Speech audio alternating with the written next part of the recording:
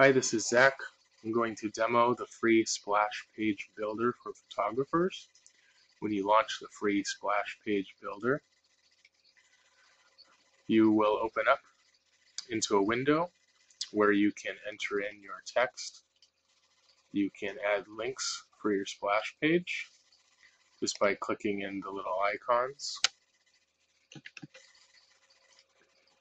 For example, you can have a link open in a new window. So I've already pre-filled out some information here, and you can adjust the fonts and things with these icons. As I scroll down, I can enter a body width. You can put a logo. Just enter the source for that logo image from your server. If you don't have a logo, you can enter some text to show at the top of your splash page.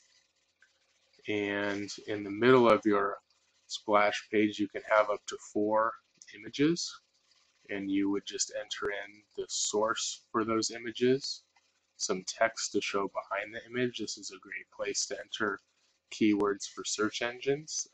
These keywords would describe the image. Some text to show underneath the image and the location where the image and the link should point to. And at any time you can click preview changes, and on the right side you will see the screen refresh with your splash page. And you can drag and drop this center bar to make that preview more visible. And as you scroll down, you'll see some defaults for the color and font of your splash page. The title will appear up in the title bar of your splash page. The description will appear as descriptive text in search engines. And I should mention that the title also appears as the clickable result in search engines. And the last field is a script area where you can enter in stats like Google Analytics code, for example. So when you're all done, click preview, and we can see our splash preview page over here. You can grab some tips by clicking SEO tips, and that will take you to a page where you can purchase the SEO splash page guide.